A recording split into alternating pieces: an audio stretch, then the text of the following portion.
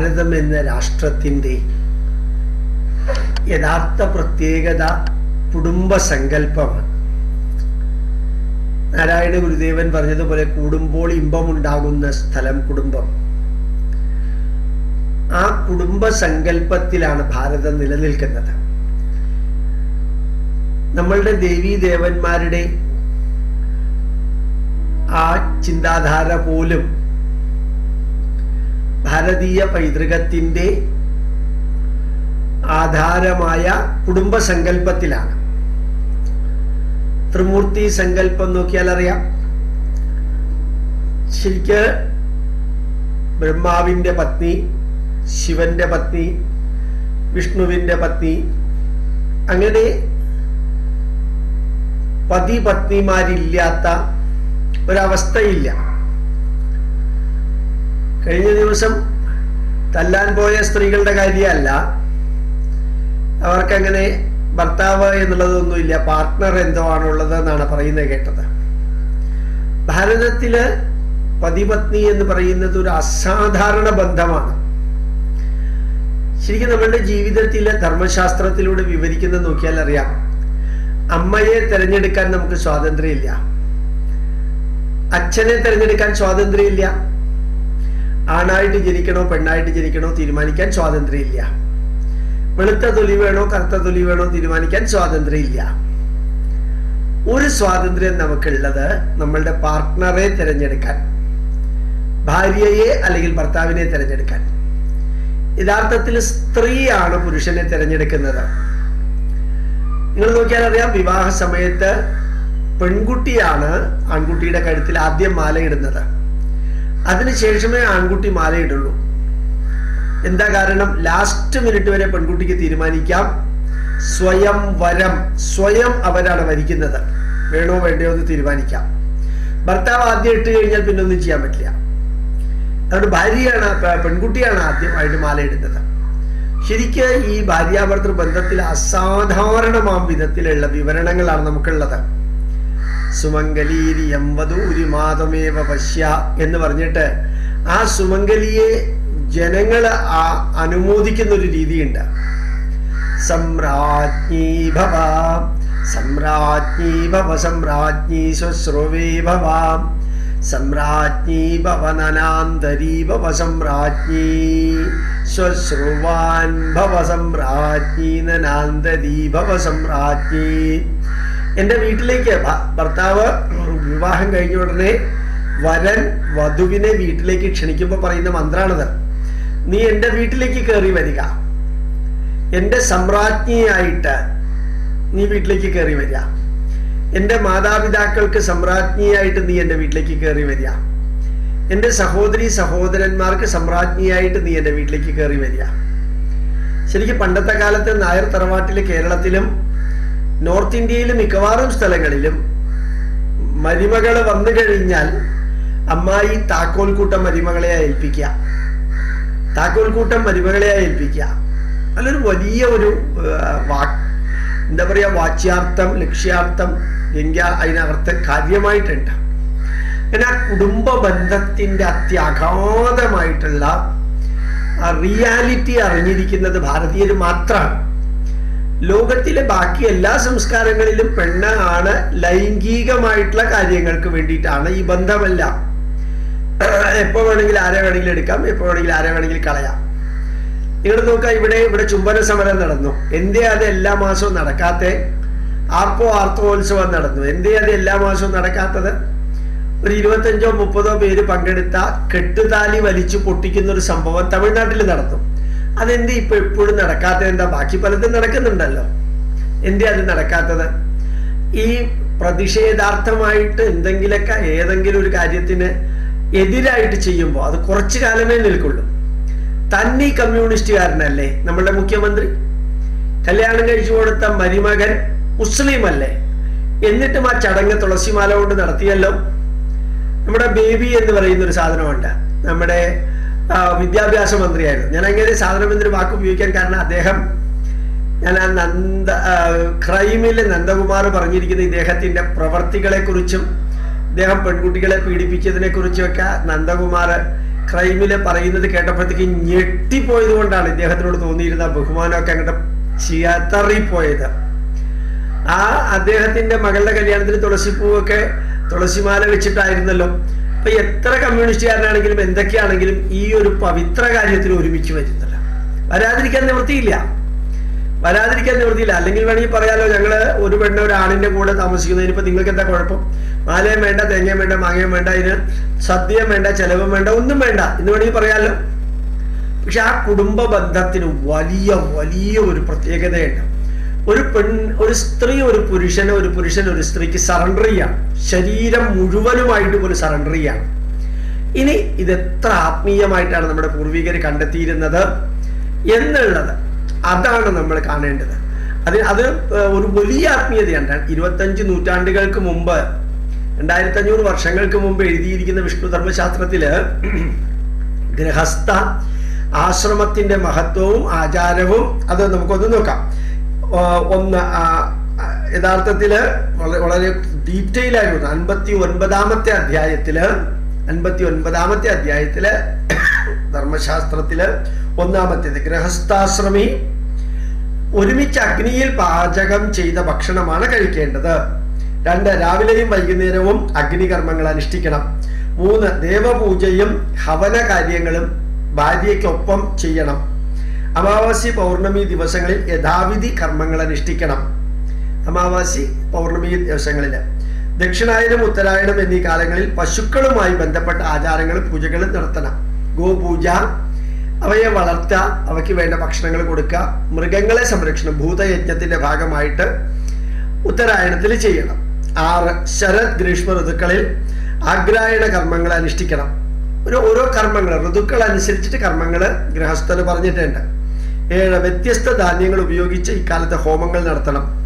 3 വർഷത്തിലൊരിക്കൽ സോമാചാര യാഗം നടത്തണം. ചെറിയ രീതിയിലാണ് സോമാചാര യാഗം, സോമയാഗ രാജം പോലെ ഒരു ചെറിയ കോപ്പർ വെസലില് അവർ 3 മാസത്തിലൊരിക്കല് നടത്തണം. ഓരോ വർഷവും സോമാഹൂതി നടത്തണം. സോമലത ഉപയോഗിച്ച് ആഹൂതി നടത്തണം. 5-10 മിനിറ്റിന്റെ ജോലിയേ ഉള്ളൂ. സാമ്പത്തിക ബുദ്ധിമുട്ടുകൾ ഉണ്ടെങ്കിൽ വൈശ്വാനര ഹോമം നടത്തിയാലും മതിയാകും. കുറച്ചുകൂടി സിമ്പിൾ ആയിട്ടുള്ള കാര്യങ്ങൾ നടത്തിയാലും മതിയാകും. 11 യജ്ഞങ്ങൾക്ക് ആവശ്യമായി ലഭിക്കുന്ന സംഭാവനയും അതുപോലെ തന്നെ ദീക്ഷാധനവും അതിന് മാത്രമായി നീക്കിവെച്ച് ഉപയോഗിക്കണം. ശരിക്കും ഒരു ഗൃഹസ്ഥന്റെ വീട്ടിലേക്ക് ആരെങ്കിലും വരികയാണെങ്കിൽ, ഇപ്പോഴും ചില വീടുകളിലുണ്ട്, ഗൃഹസ്ഥന്റെ വീട്ടിലേക്ക് വന്നിട്ട് അവർ കുറഞ്ഞ നേരം സംസാരിച്ച് ചായയോ കാപ്പിയോ ഒക്കെ കുടിച്ചു കഴിഞ്ഞാൽ പോകുന്ന പോക്കിന് ഒരു കവറിൽ ഒരു ദക്ഷിണ കൊടുത്തിട്ട് പോകും.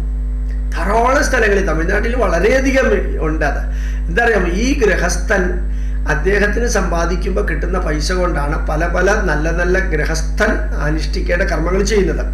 അപ്പൊ അതിഥിയായിട്ട് വീട്ടിൽ വരുന്ന വ്യക്തികൾക്ക് ഈ ആതിഥേയന് കൊടുക്കുന്ന ദക്ഷിണയാണ് യഥാർത്ഥത്തിൽ അദ്ദേഹം ഇതുമാതിരിയുള്ള നല്ല കാര്യങ്ങൾക്ക് ഉപയോഗിക്കുന്നത്. അത് ദീക്ഷ എന്നാ പറയാം. വീടുകളിലേക്ക് വന്നിട്ട് പോകുമ്പോഴത്തേക്കും ഒരു ദക്ഷിണ കൊടുത്തിട്ട് പോവുക എന്നുള്ള സിസ്റ്റം ഉണ്ടാകും. അപ്പോൾ യജ്ഞങ്ങൾക്ക് ആവശ്യമായി ലഭിക്കുന്ന സംഭാവനയും ദീക്ഷാധനവും അതിനു മാത്രമായി നീക്കിവെക്കണം. രാവിലെയും വൈകുന്നേരവും വൈശ്വദേവ യജ്ഞം ചെയ്യണം. ഭിക്ഷ അർഹിക്കുന്നവർക്ക് ഭിക്ഷ കൊടുക്കണം.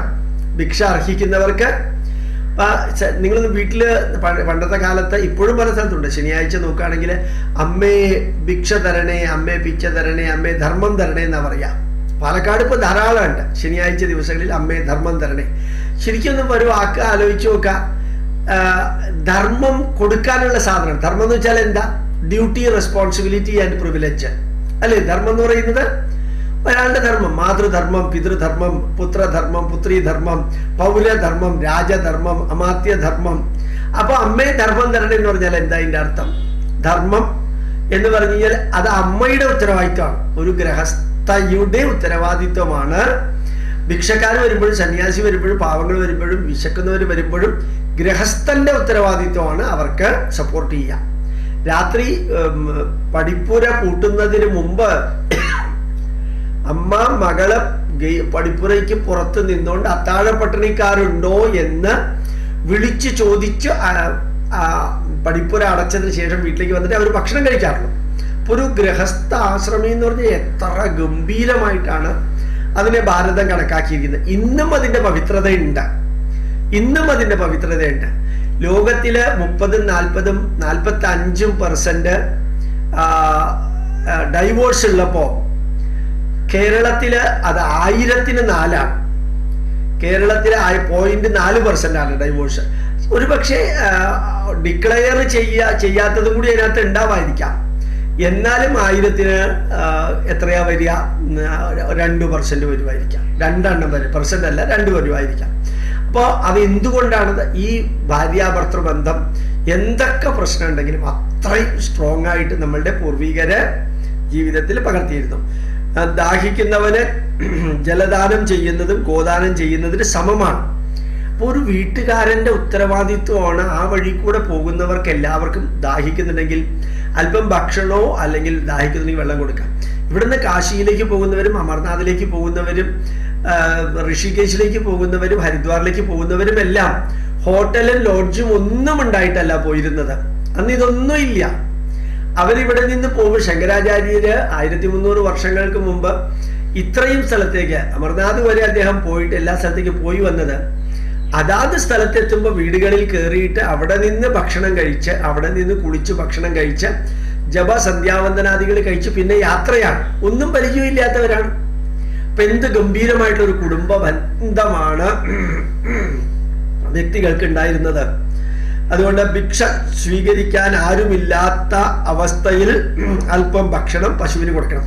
ഭിക്ഷ കൊടുക്കണം എന്നുള്ളത് കമ്പൽസറിയാണ്.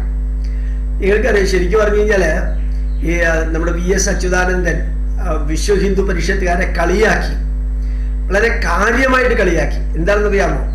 ഈ വിശ്വ ഹിന്ദു പരിഷത്തുകാരുടെ അവർക്ക് പശു അമ്മയാണത്രേ. അവർക്ക് പശു, വിശ്വ ഹിന്ദു പരിഷത്തുകാർക്ക് പശു അമ്മയാണത്രേ. അപ്പൊ അവർക്ക് കാള ആരായിരിക്കും?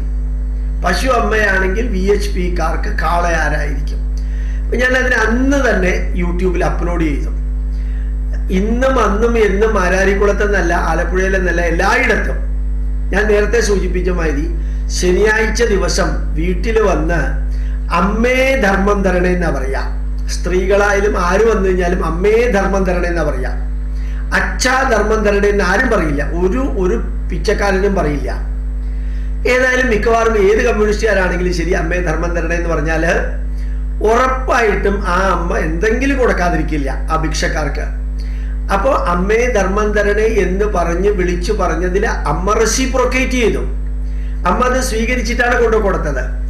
അപ്പോ അമ്മേ ധർമ്മം തരണേ എന്ന് പറഞ്ഞ ആ ഭിക്ഷക്കാർക്ക് ഈ അച്യുതാനന്ദന്റെ ഭാര്യയെയാണ് വിളിച്ച് ധർമ്മം തരണേ എന്ന് പറയുമ്പോ അച്യുതാനന്ദന്റെ ഭാര്യ ഭിക്ഷക്കാർക്ക് അമ്മയാണെങ്കിൽ അച്യുതാനന്ദൻ ഈ ഭിക്ഷക്കാർക്ക് ആരാ? അച്യുതാനന്ദന്റെ ഭാര്യ ഭിക്ഷക്കാർക്ക് അമ്മയാണെങ്കിൽ അച്യുതാനന്ദൻ ഭിക്ഷക്കാർക്ക് ആരാണ്? സാമാന്യ ബോധം ഉണ്ടെങ്കിൽ അച്ഛൻ. അപ്പൊ ഈ പിച്ചക്കാരുടെയൊക്കെ തന്തയാണ് VS അച്യുതാനന്ദൻ എന്ന് പറയേണ്ടി വരും. പിന്നെ അദ്ദേഹം അത് പറഞ്ഞിട്ടുണ്ടെന്ന് തോന്നണില്ല. പിന്നെ ഫ്രീ ആയിട്ട് സാലറി ചാവുന്നത് വരെ ലഭിക്കുന്ന സ്ഥിതിക്ക് പറഞ്ഞാലും പറഞ്ഞില്ലെങ്കിലും വലിയ കുഴപ്പമൊന്നുമില്ല. ഏതായാലും ഭിക്ഷ സ്വീകരിക്കാൻ ആരുമില്ലാത്ത അവസ്ഥയിൽ അല്പം ഭക്ഷണം പശുവിന് കൊടുക്കണം. ഭക്ഷണം സ്ഥിരമായിട്ട് കൊടുക്കാനുള്ളത് കൊടുക്കണം. ഇത് നമ്മൾ പറയാം, പശുവിന് ഭക്ഷണം കൊടുക്കുന്നതിന് പറയുന്ന പേരുണ്ട് ഗോഗ്രാസം. ഗോഗ്രാസം എന്ന് വെച്ചാൽ ഒരു ഉരുള ചോറ് പശുവിന് കൊടുക്കണം. നൽകണം, അല്ലെങ്കിൽ അഗ്നിയിൽ ഹോമിക്കണം. 17 കുടുംബാംഗങ്ങളുടെ ഭക്ഷണത്തിന് ശേഷം വരുന്നവർക്ക് ഉള്ളത് കൊടുക്കണം. കുടുംബക്കാരൊക്കെ ഭക്ഷണം കഴിച്ചു കഴിഞ്ഞാൽ എന്താണോ ബാക്കിയുള്ളത് അത് പറഞ്ഞിട്ട് ഉള്ളത് കൊടുക്കണം. അരി, ഗോതമ്പ്, ജലം എന്നിവ ഉപയോഗിച്ച് ഗൃഹസ്ഥൻ പഞ്ചയജ്ഞം ചെയ്യണം. അത് തന്നെ ദേവപിതൃ ഭൂത മനുഷ്യ ഋഷിയജ്ഞമായ പഞ്ചമഹായജ്ഞമാകുന്നു. 20 നിരന്തരം വേദം പഠിക്കുന്നതും ചൊല്ലുന്നതും ബ്രഹ്മയജ്ഞത്തിന്റെ ഭാഗം. 21 ഹവനങ്ങൾ നടത്തുന്നത് ദേവയജ്ഞത്തിന്റെ ഭാഗം. 22 പിതൃ തർപ്പണം ചെയ്യുന്നത് പിതൃയജ്ഞത്തിന്റെ ഭാഗം. 23 ബലി സമർപ്പണം ഭൂതയജ്ഞത്തിന്റെ ഭാഗം.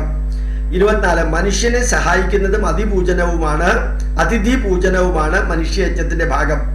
25 ദേവതകൾ, അതിഥികൾ, ഭൃത്യന്മാർ, പിതൃക്കൾ ഇവരെല്ലാം ആർക്കാണോ സ്വന്തം ആത്മാവ് പോലെയുള്ളത്, ആത്മതുല്യരായിട്ടുള്ളത്, അവർ ശ്വാസോച്ഛ്വാസം പോലെ യജമാനനെ നിലനിർത്തുന്നു. ഒരു ഗൃഹസ്ഥനെ ഇവരൊക്കെ പ്രാർത്ഥിച്ച് നിലനിർത്തുന്നു. ആ വീട്ടുകാർക്ക് നല്ലത് വരണേന്ന് പറഞ്ഞിട്ട് ആ ഭിക്ഷ മേടിച്ചുകൊണ്ട് പോകുന്ന ആൾക്കാർ പ്രാർത്ഥിച്ചുകൊണ്ട് നന്നായി വരട്ടെ, നല്ലത് വരട്ടെ എന്ന് പറഞ്ഞിട്ടാണ് സന്യാസിയായാലും പോവുക. അപ്പൊ യഥാർത്ഥത്തിൽ ഭിക്ഷ കൊടുക്കുമ്പോഴത്തേക്കും തിരിച്ചു കിട്ടുന്നത് അവരുടെ അനുഗ്രഹമാണ്, പ്രാർത്ഥനയാണ്. അപ്പോ ബ്രഹ്മചാരിയും ഭിക്ഷുവും സന്യാസിയും ഗൃഹസ്ഥാശ്രമികളുടെ സഹായത്താൽ ജീവിക്കുന്നതിനാൽ അവരെ അവഹേളിക്കരുത്. ബ്രഹ്മചാരികളെ 16 വീട്, 26 വീട്, 31 വീട്, 41 വീടുകൾ ഭിക്ഷ എടുക്കണം. ഗുരുക്കന്മാർക്ക് ഉൾപ്പെടെ ഉള്ളവർക്ക് കൊടുക്കേണ്ടത് ഗൃഹസ്ഥന്മാരാണ്. ശരിക്കും ആലോചിച്ച് നോക്കാം. വീട്ടുകാരുടെ ഉത്തരവാദിത്വമാണ് ബ്രഹ്മചാരികളെ, വേദാധ്യയനം നടത്തുന്ന ബ്രഹ്മചാരികൾക്കും ഗുരുക്കന്മാർക്കും ഭക്ഷണം കൊടുക്കുക എന്നുള്ളത്. പിന്നെ ഭിക്ഷു എന്ന് വെച്ച് കഴിഞ്ഞാൽ സന്യാസിമാര്, യഥാർത്ഥത്തിൽ സന്യാസിമാർക്ക് കൊടുക്കേണ്ടത് തന്നെയാണ്. സന്യാസി ഗൃഹസ്ഥാശ്രമികളുടെ സഹായത്താൽ ജീവിക്കുന്നതിനാൽ അവരെ അവഹേളിക്കരുത്. ഗൃഹസ്ഥൻ ജയിക്കുന്നു, ഗൃഹസ്ഥൻ തപസ്വിയാണ്, എന്നും ദാനം ചെയ്യുന്നവനാണ് ഗൃഹസ്ഥൻ. അതുകൊണ്ട് തന്നെ ഗൃഹസ്ഥാശ്രമിയാണ് ശ്രേഷ്ഠൻ. ബ്രഹ്മചര്യം, ഗൃഹസ്ഥം, സന്യാസം, വാനപ്രസ്ഥം അല്ലെങ്കിൽ വാനപ്രസ്ഥം, സന്യാസം, അതിലേറ്റവും അധികം ബുദ്ധിമുട്ടുകൾ അനുഭവിക്കുന്നത് ഗൃഹസ്ഥാശ്രമിയാണ്. അതുകൊണ്ട് ശ്രേഷ്ഠമായ ധർമ്മം എന്ന് പറയുന്നത് ഗൃഹസ്ഥാശ്രമിയുടെ ധർമ്മമാണ് ശ്രേഷ്ഠൻ. ഋഷിമാര്, പിതൃക്കള്, ദേവന്മാര്, ചരാചരങ്ങള്, അതിഥികൾ ഇവർ ആശ്വാസം കണ്ടെത്തുന്നത് ശ്രേഷ്ഠന്മാരിലായതിനാൽ ഗൃഹസ്ഥാശ്രമി ശ്രേഷ്ഠനാണ്. ഒരു രാഷ്ട്രം നിലനിൽക്കുന്നത് ഗൃഹസ്ഥാശ്രമത്തിലാണ്. വീട് നിലനിൽക്കുന്നത് ഗൃഹസ്ഥാശ്രമത്തിലാണ്. ഒരു കുടുംബ സംസ്കാരം നിലനിൽക്കുന്നത് ഗൃഹസ്ഥാശ്രമത്തിലാണ്. അമ്മയിൽ നിന്നാണ് സംസ്കാരം മക്കളിലേക്ക് പോകുന്നത്. ഒരു കുടുംബത്തിലൂടെയാണ് ഭാരതത്തിന്റെ സംസ്കാരം ഇന്ന് നിലനിൽക്കുന്നത്. ശങ്കരാചാര്യരെ വളർത്തിയതായാലും അതുപോലെ തന്നെ വിവേകാനന്ദനെ പോലെയുള്ള ശിഷ്യന്മാരെ വളർത്തിയതായാലും ശാരദാദേവിയാണ്. അപ്പോ രമണ മഹർഷിയുടെ കൂടെയുള്ള അമ്മയാണ് ശിഷ്യന്മാരെ വളർത്തിയത്. അരവിന്ദ മഹർഷിയുടെ ആശ്രമത്തിലുള്ള മദറുണ്ട്, അവരാണ് ശിഷ്യഗണങ്ങളെ വളർത്തിയത്. ആ അമ്മ എന്ന സ്ഥാനം ഭാരതത്തിനുള്ളത് പോലെ ഗോമാതാവ്, ഭാരതമാതാവ്, ഗംഗാമാതാവ്, പ്രകൃതി മാതാവ്, ഗുരു പത്നി, അത് ഗുരു, നമുക്ക് ശിഷ്യന്മാർക്ക് ഗുരുമാതാവ്, ഗുരുവിന്റെ പത്നി മാതാവായിട്ട്, മാതൃതുല്യമായിട്ട്.